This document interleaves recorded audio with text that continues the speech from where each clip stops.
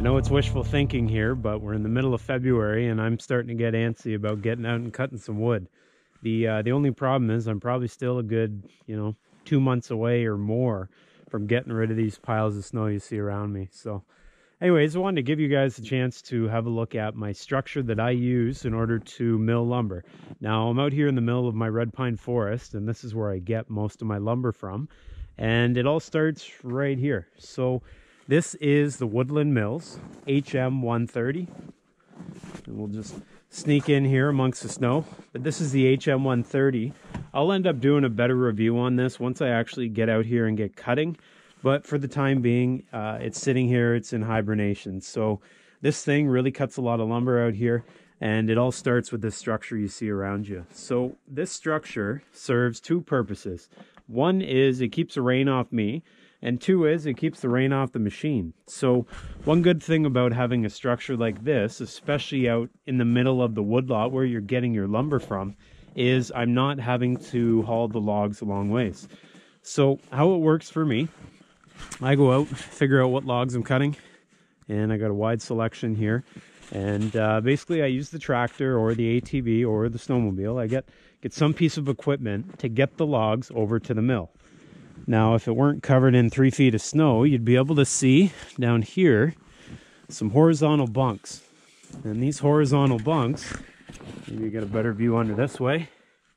These horizontal bunks more or less hold the logs in preparation for me rolling them onto the sawmill. So when you finally get to see this thing up and operational, you'll end up seeing logs here.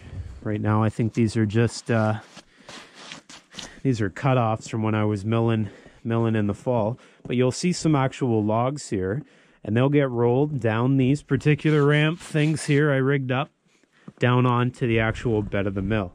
So that's more or less the process. Now, in terms of this structure, the reason I wanted to show you this, this structure keeps everything sort of clean and dry, and also keeps the snow off in the winter.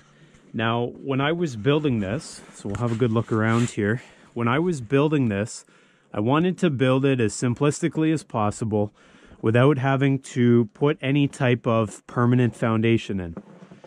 What I want to end up doing is have something that if down the road I want to move this operation, I can take these overhead logs down and more or less pick up shop and move along. So what I ended up doing was I looked for some fairly good size red pines that were growing.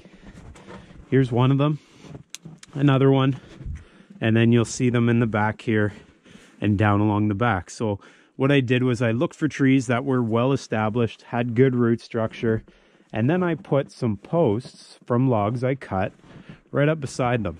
So we'll sneak over here.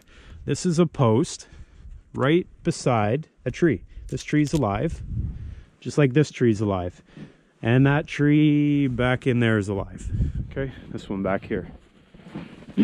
So I put posts directly beside the live trees. Now, that allows me to not have to put any permanent foundation in. I didn't have to dig down and put these into the ground because the permanent trees maintain the lateral support. So it's not going to fall forward or reverse or side to side because the trees that are growing are going to prevent that. So essentially all these posts are here for, and you can see them in front of all the live trees, all they're here for is to more or less hold the roof up. All right, so I didn't want to damage the live trees, so I just have ratchet straps that more or less keep the post in place, and the live trees do the rest of the work. So, so far so good. The structure has stood the test of time here. We get a lot of snow, and I mean a lot of snow. We get a lot of snow, and so anytime the snow collects, the only thing I do to ensure that it's gonna, stay standing is I get out here and shovel some of the snow off. But for the most part, by using red pines, and I kept them anywhere from, 5-6 inch diameter. By using 5-6 inch diameter logs for the roof structure and some tin up on the roof, 2 foot spacing, it seemed to work pretty well. Now, the other thing Just trudge through the snow here. The other thing I did was I just got 2 really long trees. So 2 really long red pine trees. You can see there, the horizontal ones. Those are the ones that are supporting the rafters, essentially. Sort of makeshift rafters. And one thing I keep in mind is I just have to keep in mind the span here. So I don't have a huge span right now in between the 2 posts you see at the front of the setup. And the reason being is with the snow load up on that roof, it's going to be putting a lot of pressure on that horizontal piece. So what I do is these 2 posts in the summertime, I can move them. That one in particular, I move over a few feet to give me a good 12-foot opening to roll logs into the mill. But in the wintertime, I move that post further over so that the gap between posts isn't as great. If I weren't going to move the snow from the roof here, I'd be more concerned about the spanning. But in this case, by me coming out and moving the snow regularly and double checking to make sure there's no excess load on the roof, I feel quite confident that a setup like this would suffice. So anyways, that's my overall setup. This was pretty cheap. This setup here, I think the only real costs were the strapping, which in hindsight I could have made, but that strapping there, and the tin on the roof. So this is a cheap setup. Down the road, I want to move this thing. All I do, take the tin down, reuse it, and I can mill up the rest of the logs up here on the rafters and move on. So pretty good setup, I must say.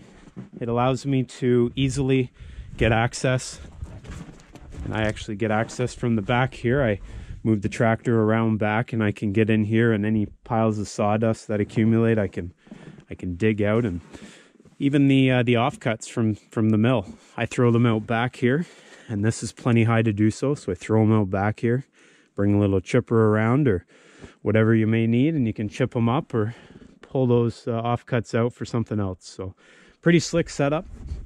One other thing I'll mention as I try to trudge around in the snow here. Holy smokes.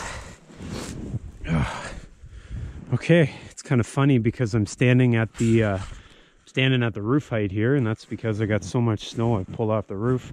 But one thing I did when I first came out here was I came to the realization that I have no water out here, and I need water for the reservoir on the top of the mill.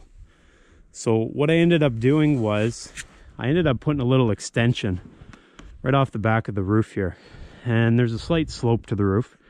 So I run this sections of ease trough, and I have the ease trough come down over to some big O pipe. Froze solid right now, I'm sure, but comes down on the big O pipe, and then the water drains down to these barrels. Get over here, here's the barrels. All right, so I have this on both ends, and this allows me to have tons and tons of water available, and then I don't have to run back and forth to a water source. One other thing I do so that it's completely simple is I use one of those cordless drill pumps. You know, you see my Canadian Tire or wherever you may be. You put a hose in the what do you call it down here? Put a hose in the barrel, attaches to the pump, drill turns that pump, the other hose goes to the top of the mill, and more or less I fill it up without any trouble. So that's sort of the setup, and that makes it self-sustaining. So quite a good setup, I must say so myself. And finally, what's a good mill setup without a makeshift workbench? So what I did, you guys who own a Woodland Mills mill will know the crate. This is the crate the Sawmill came in. Steel setup. I just put an old door on there and a piece of plywood, and now I have my toolbox out here in the vise, so any work I need I can do right out here at the mill. So anyways, that's my setup. You guys have any comments, just put them down below and in the comment section, and I'll be happy to give you whatever 2 cents I can give you. But in the meantime, thanks for watching, and let's hope the winter starts to fade away here so we can get out and actually put some lumber through this thing, because it's a good mill and I want to show you how it works. So anyways, thanks for watching.